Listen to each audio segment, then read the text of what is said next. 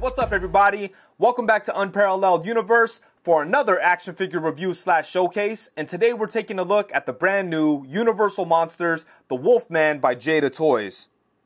And huge thank you to the folks over at Jada Toys for sending this out to me to review. I'm super excited about this figure. I was already excited about it, but now I'm even more excited because of how much I enjoyed the Invisible Man. So yeah, I'm very hyped up to take a look at this guy. I know he's going to be amazing. But let's go ahead and get right into it, starting off with the packaging. Up top, it does say Universal Monsters. Down low, it does say the Wolfman. And then you are able to see the figure through the window along with the awesome accessories. On the side of the box, we get a look at some more classic Universal Monsters. On the back, we get a look at the Wolfman and the Invisible Man, who I've already reviewed, so make sure to check that out. Down here, we get a bunch of bullshit. Over here, not a whole lot going on. And that's about it for the packaging. It is collector friendly and all that good stuff. But enough about the box. Let's go ahead and get the Wolfman out and take a look. All right, so here we have the Wolfman right out of the box, and as you can see, Jada Toys once again did an amazing job. This figure looks awesome. He's got a bunch of great sculpting work, some nice detail, some cool accessories, and some really great articulation. And obviously, we'll take a look at that when we, cover the articulation.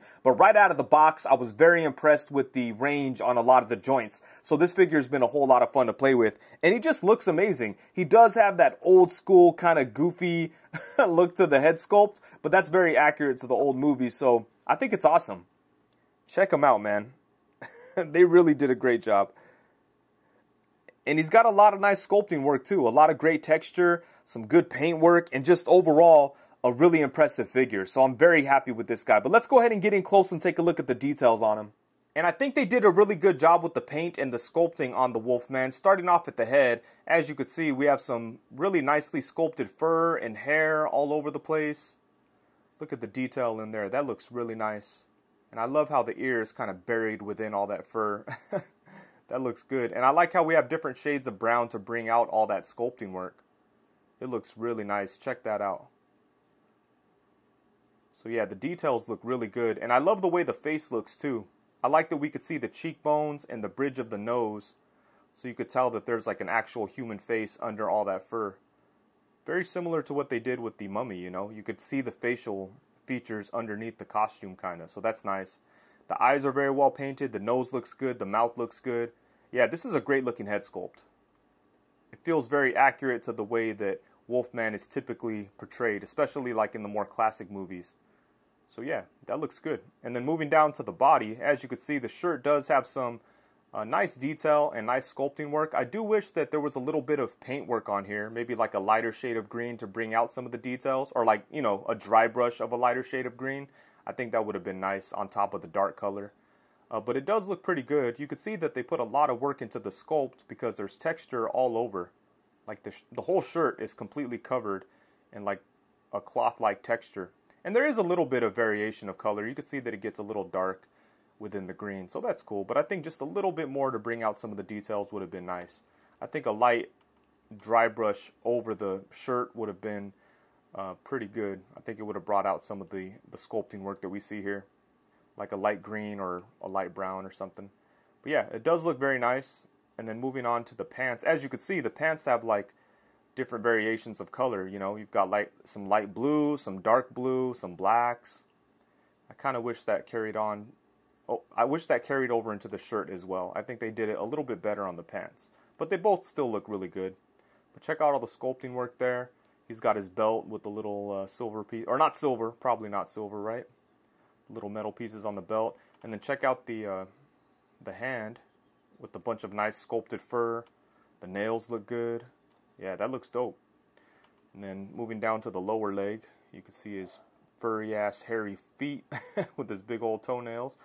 One thing that's kind of crazy is the bullshit information on the bottom of the feet. That's kind of that's kind of an eyesore if you're looking at the bottom of the feet. But luckily, they have it like in the best place possible where you're not really likely to see, But yeah, man, I think this is a really great looking figure with a bunch of really nice sculpting work and some pretty good painting work as well. I love the way the head sculpt looks.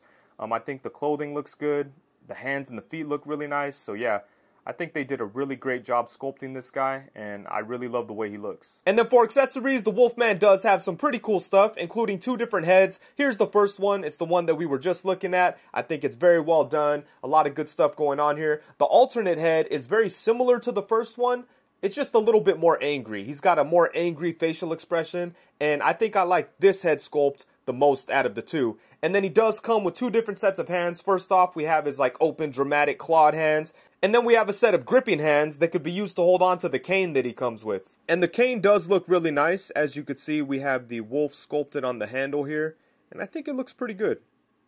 It's kind of hard to make out what's going on right there, but for the most part, this is a good looking sculpt on the handle here. And then the rest of it is just black, and then we have the silver tip at the end.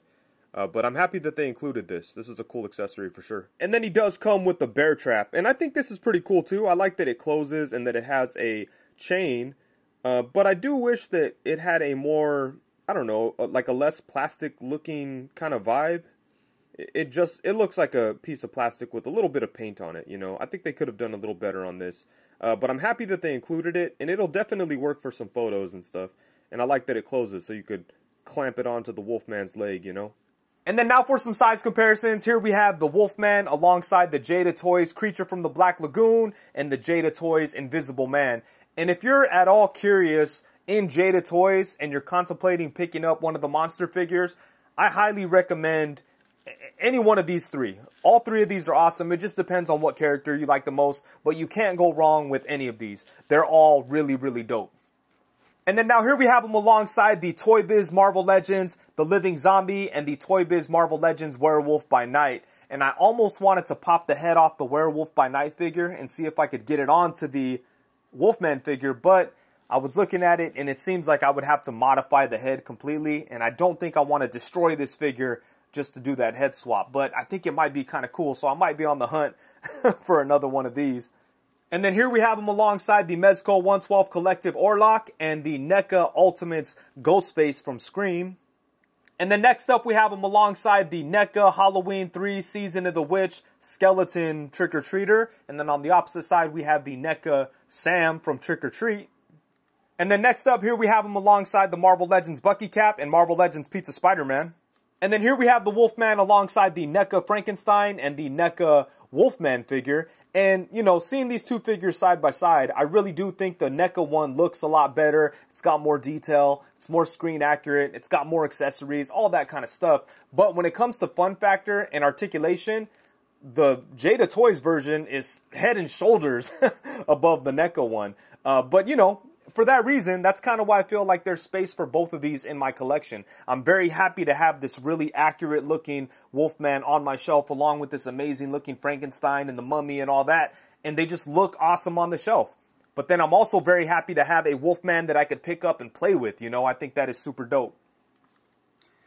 And hands down, my favorite thing about the Wolfman figure is definitely the articulation. This has got to be the most fun I've had messing around with the Jada Toys figure. And that's saying a lot because I was a big fan of the Creature figure and I loved the Invisible Man. And I had a lot of fun playing around with both of those figures. But I've got to say, I think Wolfman has both of them beat in the fun factor and posability departments. He just has a lot of good stuff going on. And I feel like with Wolfman, Jada Toys kind of mastered their articulation system, like as it is now. I'm sure it'll improve over time and stuff. But, you know, I think he gets the most movement that we've seen out of any Jada Toys figure. So that's awesome stuff, and I'm just having a lot of fun playing around with this figure. So let's go ahead and take a look starting off at the head. He does have movement at the upper neck and at the lower neck. So using both of those, we do get some cool tilt action going, so you could get those attitude shots. And then obviously he can look left to right, so that's nice.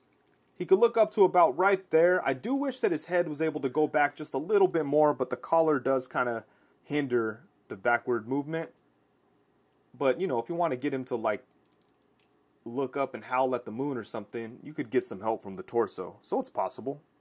And then he's able to look down to about right there, which, again, I wish he could look down a little bit more, but it is what it is. But still pretty good movement at the head and the neck, so I really like that. And then I love the torso setup. It really reminds me of a Mafex figure because he does have a diaphragm cut and then a ball joint at the waist. And using both of those, look at this awesome movement. He can move to the side to about right there, which is really nice. Look at that. That is awesome. And then it could go back to about right there, but, you know, then you kind of expose the joint in there. So you want to be careful. Without exposing the joint, it goes back to about right there, which is pretty good. But the best part of this is how much it goes forward. And that's why this hole is so big, because they left a lot of room for him to crunch forward. And I think it's worth it. Check it out. Boom! That is freaking awesome. I love that. I just wish that he was able to look up a little bit more at the head to kind of make that better. But as it is, you know, you could definitely make it happen. Look at that forward crunch, man. That's awesome. So yeah, none of the Jada figures I've seen so far have been able to crunch forward this much. So I really like what they did here at the torso. And then you could go to the side for those like dynamic kind of poses. Look at that. Boom. I love it. Good stuff at the torso. And then he can swivel at the waist or the diaphragm. So that's cool. Yeah, really good stuff. And then for the arms, they can go all the way around, which is nice. They could come out to the side a pretty good amount. That'll work. And then he does have upper bicep swivel. It's a little tight because of the way it's sculpted, but you could still move it around. It's not as tight as it was on the Invisible Man. You could actually probably go, yeah, you could go all the way around with it if you want. So there you go. And then he does have double jointed elbows that get a really good bend. Boom, look at that. Nice. He has a swivel and a hinge at the wrist. And then for the legs, he does have like this piece that's kind of covering the joints right here. But even with that, you could still get his leg up a pretty good amount. Not a whole lot, but, you know, a decent amount. He can kick to the side. So you could get him in those Wolfman ninja action poses. Bam! There we go. That'll work. So yeah, pretty good stuff here at the legs. And then he does have upper thigh swivel. A really nice double jointed knee. Oh, look at that. With a really good bend. Boom. Then he does have a swivel right here at the calf. Then he could move his foot forward to right there. He could bring it up to right there. And then he has rocking ankles. So hell yeah, he's got some really great stuff going on. Look at that. Boom. I love that right there. I love how much forward you could crunch him. That's awesome. So you could get him in those really cool creeping around poses or have him like chasing someone or whatever. So yeah, I really love the articulation on this guy. Look at that. That's awesome. Like I said, this figure is a whole bunch of fun to play with. This might end up being my pocket figure for the whole month of October. Because, you know, I keep picking them up to play around with them because I'm just so happy with the articulation. And, you know, I don't have a Wolfman that's able to pose around this much. Bam, look at that. Awesome stuff in the articulation department. Jada Toys definitely killed it right here. Alrighty, so overall, at the end of the day, when the smoke clears, the dust settles, and it's all said and done, I think this is a really, really dope figure. I feel like Jada Toys did an amazing job on it. And, you know, I've got to be honest. If I could kind of, you know, separate myself from my attachment to the Invisible Man and just kind of think about it objectively, I would say that the Wolfman is probably the best monster figure that Jada Toys has done so far. And the reason why I say that is because of the fun factor. This guy is such a joy to pose around. He's got a bunch of great articulation. It all works very well. You could get him into those really cool creeping around monster type poses. And he's just fun to handle. So that's really why I'm enjoying this figure as much as I am. And yeah, I think they did a great job with it. He looks really good too. He's got some great sculpting work, some nice paint work. I think he probably could have benefited from just a little bit of shading in the shirt. But aside from that, I think the paint work is really nice on this guy. Everything looks clean and it's well applied and the figure looks great.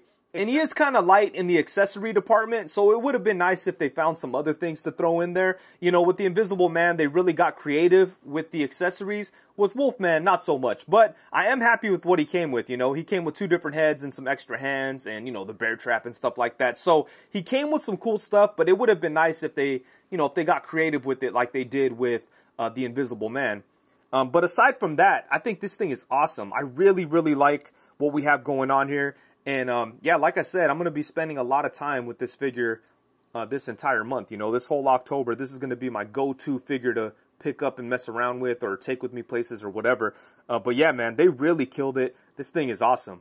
I'm really looking forward to seeing what Jada Toys does. They do have the Street Fighter figures on the way, and even those look like they're an improvement over these Monsters figures. Like, they have pinless joints, and it looks like maybe some more articulation and things like that. So I'm really excited to see how those come out, even though I'm not like a big Street Fighter guy. You know, for figures that only cost $25 or $20 to $25, I'm willing to buy, you know, a couple of the characters that I like. There's other Street Fighter lines out there, but they're kind of expensive, so I've been staying away from it. But when I saw the Jada Toy stuff, I was like, oh man, for 25 bucks or whatever, I'll check that out. It looks good.